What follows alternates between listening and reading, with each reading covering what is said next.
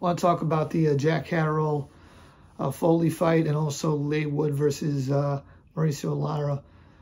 First off, I want to say Jack Catterall, he looked really good in this fight. He'd been out of the ring for 15 months since that Josh Taylor fight.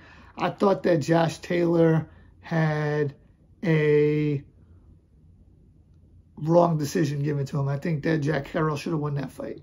Catterall looked good in this fight, was sitting on his punches, was hurting the Foley, the other guy, dropped him, then Foley got right back up, and then he hit him again. They took away a point for that. To be honest with you, I don't think he should get a point taken away from that, because he got up so quickly that it looked like he didn't get knocked down. But whatever, I understand you have to protect the fighters, so there's safety involved. Almost reminded me a little bit of that Roy Jones-Montel Griffin fight. But I think that Jack Catterall is a legit contender. That was not just some one-night flash in the pan. I understand Josh Taylor had an off night, but Catterall is a legit top 3, 4, 5 guy at that weight. And I want to see Catterall fighting a rematch versus the winner of Josh Taylor or Teofimo Lopez. Eddie Hearn kind of said that he'll get a Regis fight if Regis Progress beats his next opponent. I think that's in July or August. I'm not sure.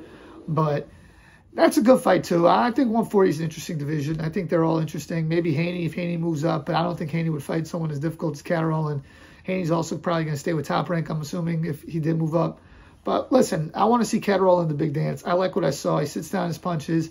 He's got good defense, hits hard, throws long combinations. He's rugged. He's tough. Maybe he doesn't have that, oh, my God, speed, but definitely does well. So, you know, I'm not mad at that at all. But I want to see Leigh Wood versus Michael Conn. Not Michael Conn. Leigh Wood versus the guy who just fought, Lara. Rematch. First fight, Leigh Wood was winning, but then Lara, he knocked him out. Lara knocked out Frampton as well. Lara was an animal, spitting in the crowd. Leigh Wood was in that great fight last year versus Michael Conn, Fight of the Year. Michael Conn also fought on Saturday night, interestingly enough. But here's the thing. Lara did not make the weight. He was off by 4 pounds. He looked drained the whole fight. Makes me think he was only doing this fight for the money and he couldn't make the weight. Probably going to move up to 130, but Leigh Wood won easily. You know, it was really not a very eventful fight. Lara was throwing punches in the last 10 seconds and not doing anything. Leigh Wood controlled the fight with the jab and negated a lot of what Lara wanted to do. Congratulations to Leigh Wood. You got yourself a belt, and we'll see what else comes from here. Let me know what you want. Let me know what you guys think about this fight. Please like, share, comment, subscribe. Peace.